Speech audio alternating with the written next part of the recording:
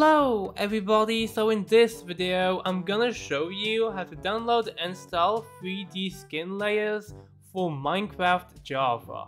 So let's get started. The first thing you want to do is go to your web browser, and I will have links in the description if you need them.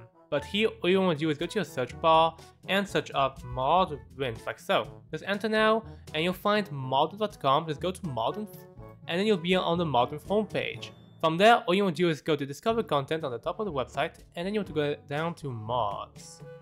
Now, all you want to do is go to Search Mods, and you want to go ahead and search up 3D Skin Layers. Here you'll find 3D Skin Layers here, just click the name, and this will bring you to this page here. So here, all you have to do is go to Versions, and from there, you want to go to Game Versions, and you want to choose what Minecraft version you want to play. I'm gonna play the latest one. And from there, you will have multiple platforms, but we will be using Fabric here, so just find your version for Fabric and click the green download button.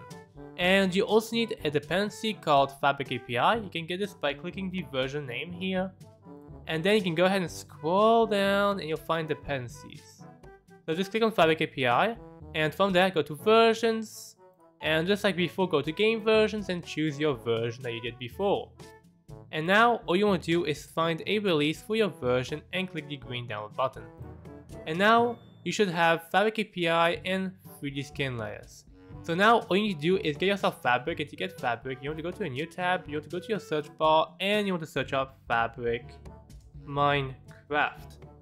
Here you'll find fabricmc.net, just go on Fabric and then you'll be on the Fabric homepage. From there all you want to do is go to the blue download button, and now you want to go ahead and go to the blue download for Windows button. And now all you want to do is, once you have Fabric installer here, just go ahead and close or minimize your web browser. And now all you want to do is go to your File Explorer to access your downloads folder. Here all you want to do is double click the Fabric installer. From there you want to go to Minecraft version and make sure you choose the right version which matches with these two mods, which for me was the latest one they had. And here we just do install. Okay, and close. And now all you want to do is open up the Minecraft launcher, and with the Minecraft launcher you'll be able to add the two mods to the mods folder. So basically, if you have Fabric Loader here, go to the top here to installations, then go ahead and hover over Fabric Loader and go to the folder icon. Then all you want to do is find mods, double click mods, from there go to your downloads folder, select the two mods and copy them, then go to the top left arrow to go back to your previous folder and click paste. Here you have copy pasted Fabric API and 3D skin layers in .minecraft mods. So all you want to do now is just go back to the Minecraft launcher, go to play, make sure you have Fabric Loader here selected and click play. Once Minecraft has opened, you can go to a single player world, a server or a realm. This is client side, so I'm just going to go to a single player world, but this also goes with any other.